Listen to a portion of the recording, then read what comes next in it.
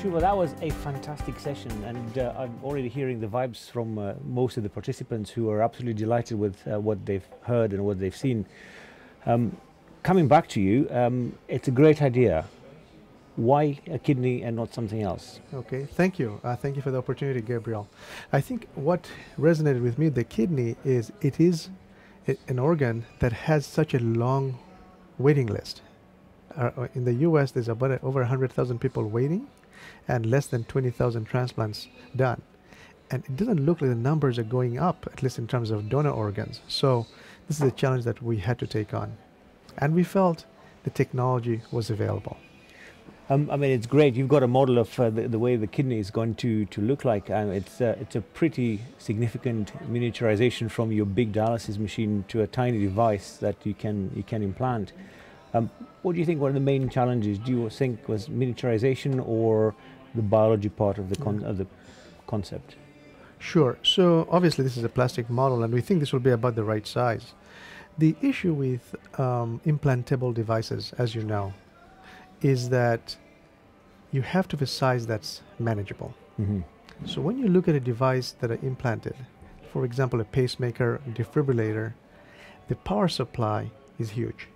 In fact, 2/3 of the pacemaker can is the battery. So one of the things we had to do was, how do we miniaturize it? Could we get rid of the power supply? So a lot of our efforts were directed towards coming up with a technology that could eliminate the need for a battery. Hence, we spent a lot of effort on the membrane technology, and a membrane that would operate just based on perfusion pressure.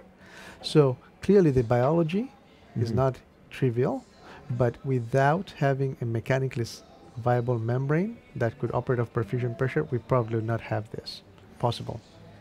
I mean, this is really fantastic, because my understanding from what you're saying is obviously that's implantable, but and you've got a number of cells in there. I mean, one of the questions from the audience was what sort of cells you use to populate the device, and of course, you know, some of the stem cells or precursor cells may have a malignant potential. Is there any risk of that developing? It's an excellent question, and I think the way I think about it is, my colleague David Humes used cadaver primary tubule cells. Now that's challenging. He figured out protocols to isolate and expand them. There's still work to be done. But the exciting advancements with stem cells are also promising, because that could potentially be unlimited supply. But you bring up a good point, teratomas, for example.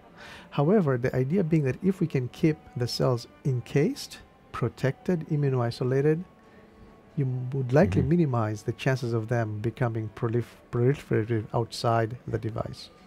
So what would be the lifespan of the cells in the device? Would you need, I mean, obviously it's implanted, it'll be rather difficult to go and change the cell compartment.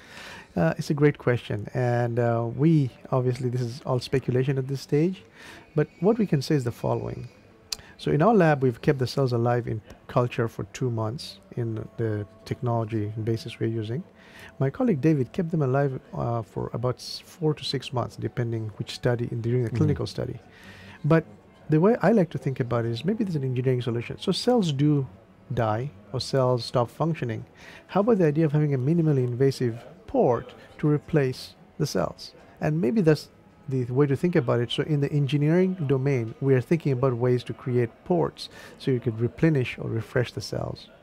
I mean, that'll be the future, and I think clearly we've heard about implantable or wearable devices. Where do you think the future is? Do you think the future will be this will take over, and kidney transplantation with human biology will just go out of the window? No, if only. No, I think the way to think about it is, you know, we have 2 million people who have kidney failure in the world, right? So we've got lots of exciting research going on. On the one hand, we've got portable dialysis machines, and then we have organ culture being grown. In between, we've got people who are trying to do 3D printing. We have people who are making wearable dialysis, and somewhere beyond the wearable dialysis, but probably before a 3D printing, is something like ours. I do not think that will ever replace the need for donor organs. I think using an engineering perspective will probably provide more function than dialysis, but probably not everything a transplant does. So the goal is, if we can get people off dialysis, we'll improve their outcomes, will decrease their morbidity, and if we achieve that, that will in itself will be substantial. Fantastic. Shuvo, thank you very much for that. It was fantastic and great to talk today. Thank you. A pleasure. Thank you.